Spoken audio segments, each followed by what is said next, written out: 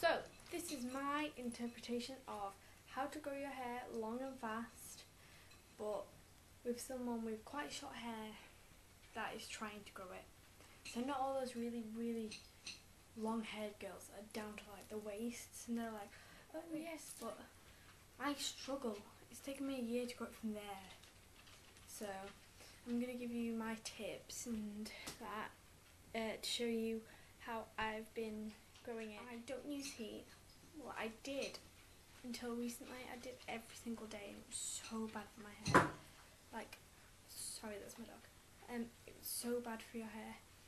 And if you are going to use heat, then use Tresemme. Well, not Tresemme, heat protection, but this is the best one. It's heat defense. It's got a UV filter. It's basically perfect, and you can use it on any hair tools. And I personally don't straighten my hair because it's relatively straight. It's just got a bit waves. But I use this before I blow dry it, but I don't really blow dry it because I find that makes my hair like rough at the ends, but naturally makes them quite smooth.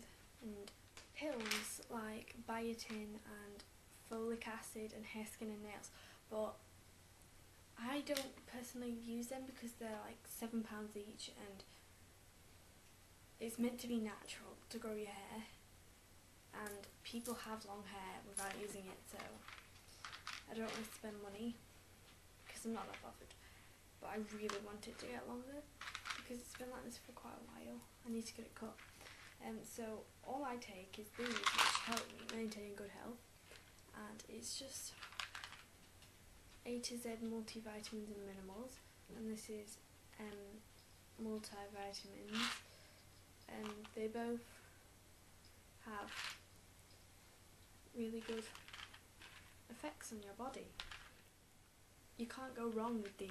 All they're going to do is help you, and all you have to do is be able to swallow them. A lot of people use treatments that cost a lot of money, but I personally don't.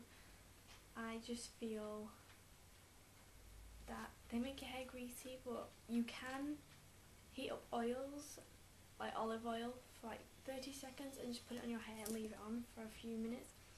So definitely get regular trims, but don't get them too often because you're just going to get it shorter and shorter every time you get a trim.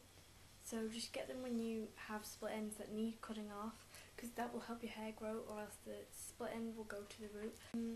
And just naturally let it grow. Just do the best you can. Try not to wash it every day, or else the natural oils will be stripped from your hair.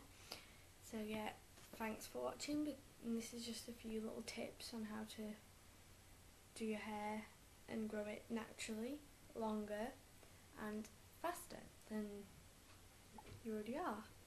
So see you in my next video.